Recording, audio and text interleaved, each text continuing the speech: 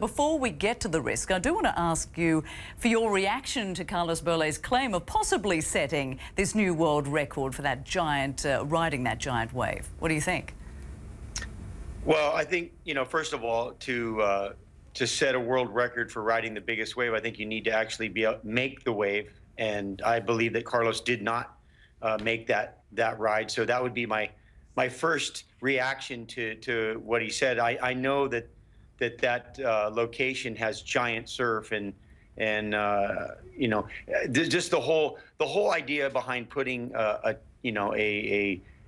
measurement on a wave is very subjective, and it's very difficult to really measure the true velocity of a wave. And I think to take the height of it and use that as a measurement is kind of like measuring one side of a cube and saying that that's the volume of the cube. So Laird, do explain something to those of us who aren't surfers, but what does it mean to make the wave or to complete the wave? Explain that to us.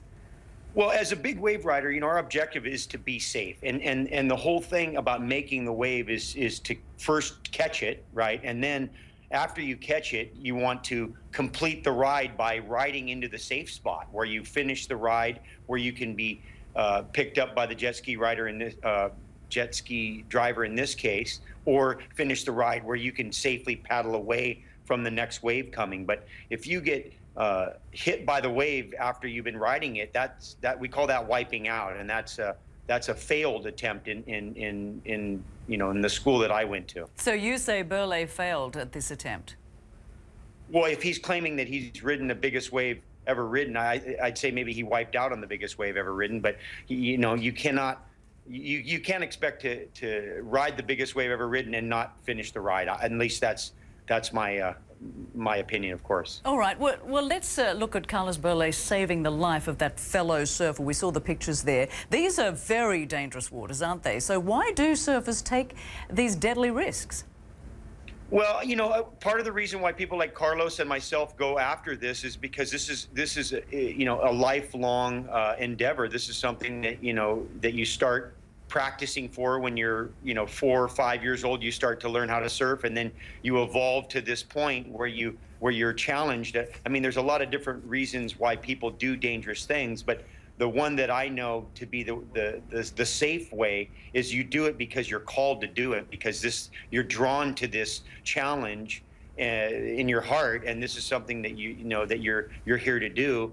And as far as what happened to Carlos's partner, I mean, Maya, she doesn't have the skill to be in these conditions, and she should not be in this kind of surf.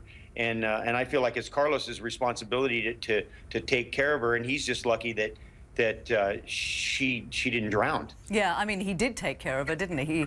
He saved her, and she did survive. But in these sorts of situations, how do you control it? I mean, when people are going out in these sorts of conditions, and those waters off the coast of Portugal, they're known to be deadly. They're known to be dangerous. They're very rocky.